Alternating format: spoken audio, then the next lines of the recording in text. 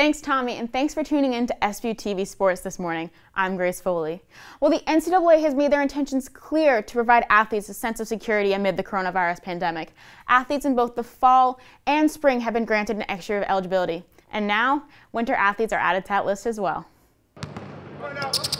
The announcement came down from the Division I Council, ensuring winter athletes have the same safety net that were provided to fall and spring athletes, should the winter season be cut short. The ruling encompasses both the men's and women's swimming and diving teams at St. Bonaventure, along with the men's and women's basketball teams. While head men's basketball coach Mark Schmidt is unsure which of his players, if any, will exercise that extra year, he does understand the reasoning behind the NCAA's decision. The reason why they did it was, just to make sure that there's peace of mind from the student athletes. If I was a senior and I knew that we were going to play, 12 games, I'm thinking like, well, why do I want to waste my senior year playing 12 games? I'm going to opt out in redshirt. SBU-TV Sports reached out to the athletic department to find if any of the winter athletes had already decided to take that extra year, but they said they aren't making any coaches or student athletes available for comment at this time. Despite the announcement from the NCAA, Schmidt is focused on the season ahead of him, however long it may be. And his team received a major boost this offseason with Kent State transfer Anthony Roberts. SBU-TV Sports' Anthony Goss talked to Roberts to find out what Bonnie's fans can expect from this new talent.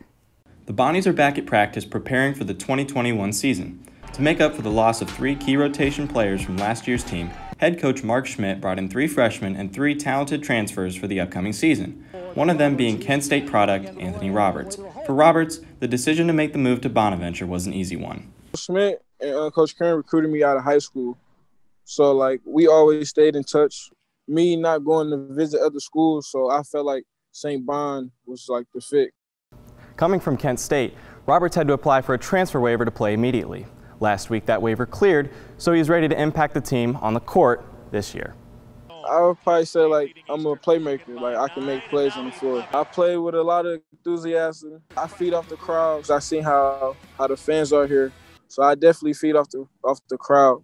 After 2 years of competition in the MAC, a fellow mid-major conference, Mark Schmidt is confident Roberts' game will seamlessly transfer to the A-10. We're expecting him to come in and help us right away, and that's the challenge. And he's good enough. He showed it. Now he's got to show it in the Atlantic 10. With the season scheduled to start soon, Anthony is feeling at home here at St. Bonaventure. I felt right at home. Everybody welcomed me with open arms, treated me like I've been here.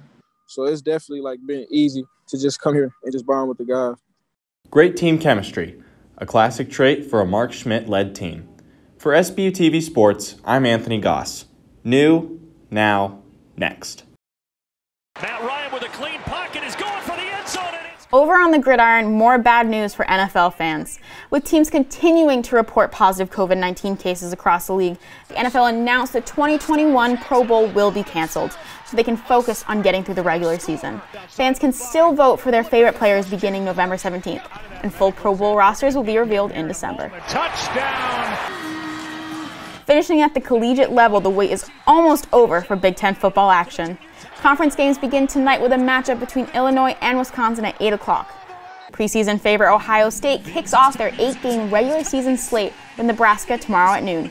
And the conference is already occupying ABC's primetime spot as Minnesota plays host to Michigan tomorrow night at 7:30. Of course, we end with SBU-TV Sports Trivia. This week's question took some digging from our social media team. Let's take a look. During the St. Bonaventure Fordham men's basketball game in the Rose Hill Gym in 2012, there was a 1.5-hour delay. What caused this delay in the game? It was a bent rim, courtesy of Rams forward Chris Gaston and Ryan Canty, responding first with the right answer not even 30 minutes after the question was posted. Congratulations, Joe Blumenauer from Bronxville, New York. Tough to beat that response time. Follow us on all of our social media to show off your Bonnie's trivia knowledge. SBU-TV Sports Trivia returns Tuesday. That's all the time we have for sports. Back to you, Tommy and Ryan.